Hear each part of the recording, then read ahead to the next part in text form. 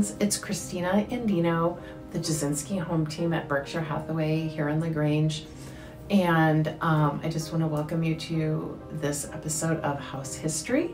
Today we are featuring the iconic Dietrich Mansion located at 112 South Charleton Street in Willow Springs. This is my newest listing and it's going on the market tomorrow, so I thought what better time to feature it on House History. So a little background, the home was built by Colonel Henry Dietrich in 1872. It was one of 5 models that they put up at the time. So Colonel Dietrich had been in the Civil War. When that ended, he went into real estate. He had an office in the city with some partners, and they got the idea to promote the Mount Forest area to people coming from the city. They wanted to show people in the city what they could do out in the country, right? So there was nothing out there yet. And they decided to put up these 5 model homes. So they were all kind of in close proximity and similar in style, but all a little bit different, but kind of in the Victorian architecture style. So the Dietrich Mansion is the only one standing today of all of those, unfortunately. So it is really a gem and really an important part of Willow Springs history and really the western suburbs history as well. So we really want to historically preserve this home. And so today I invite you to come along with me as we take a look at the history of the Dietrich Mansion.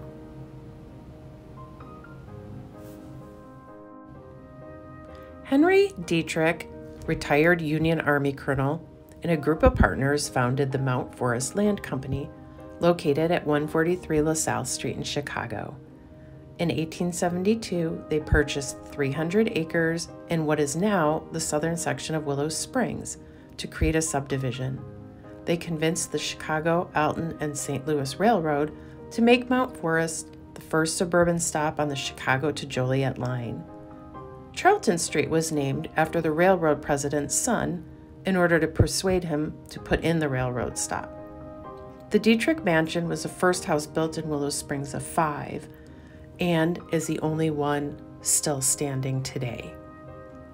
So Henry Dietrich sold the home to S.K. Martin, Chicago's lumber king, around 1882, and in around 1900, Martin sells it to Frederick Hampson, who is the Willow Springs Village trustee from 1924 to 1929, and it remained in his family until his daughter, Mrs. Jessie Hampson Fitzpatrick, a school teacher in Chicago, sold it to the Lithuanian artist Vladas Vaidakunas and his wife.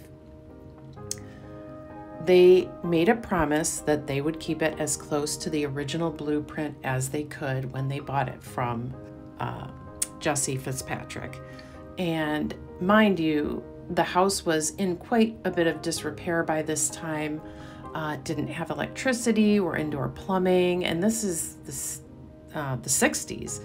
So Vaidakunas had a lot of work cut out for him, but they did update it. They had electric put in and plumbing, and it was used as their primary residence and also as his art studio. And I think they may have rented out the servants' quarter area of the house at that time as well. They had a prestigious art show actually held in the home on the 100th anniversary of the house. The exhibit was put on by the Balzikis Lithuanian Museum, and it was kind of a big deal. So it's kind of a cool little fact. But the Vaidakunases retired to Florida in 1975 and sold the house to Edward Schmidt, who in turn sold it to the last owner, Joe Codell, in 1983. Now, on its 150th birthday, this amazing home is looking for its new owner to restore her to her former So one of my glory. favorite features of this home is the amazing millwork, the woodworking that is done. If you can see these amazing pocket doors that this home has. These are a little bit sticky, so I don't want to mess around with them too much, but I mean, they're just so dramatic. The woodwork is in amazing condition for how old this house is. I mean, it was built in 1872. So there used to be oil lamps that were affixed right here, actually until not that long ago, which was kind of a cool vintage feature. I wish they were still here, but yeah, I mean, these doors are amazing. These ceilings in this parlor, there's actually 2 parlors, one right across the foyer, and I'll show you that in a minute, but these are like 13-foot ceilings. So, I mean, it's dramatic, they're beautiful. And then over here, we have one of 3 Italian marble fireplaces. So there's one in here in the front parlor, one in the other parlor, and then there's one in the formal dining room. So one of the interesting features of this home is this mural that's on the kitchen wall. So this was painted by a pretty well-known Lithuanian artist who lived in the home in the 60s and 70s. I think they were here till like 78 maybe. And he was using the home for his residence, but also his art studio. And there were actually some pretty significant art shows that were held here at the time. And so this is one of the remaining pieces from that time. And I think it's really well preserved, all things considering, and it's just really unique and interesting, kind of a cool thing here. So now I'm here in the second parlor, which is just across the foyer from the one we were just in. And again, you can see we have another beautiful Italian marble fireplace in beautiful condition. Floors are beautiful for this old of a house over here. Now keep in mind, we're up on the bluff in Willow Springs. So when you come over here to these, and these are original windows, okay? So keep that in mind too. When you open up your shutters, you're looking down and the views are amazing. So when you open these, all of these up, these big beautiful windows, it is just gorgeous looking down on the whole town. It's one of my favorite things about this house. So now I'm here in the foyer, so the entryway in the front of the house. I'm not going to open these doors because we've got shutters in the little foyer area, but you would enter here and then you have these big, grand, beautiful wood pocket doors that are in impeccable condition. And then you have your grand sweeping staircase, 18 stairs up. And it's just a beautiful, dramatic entryway, which, I mean, who doesn't love that, right?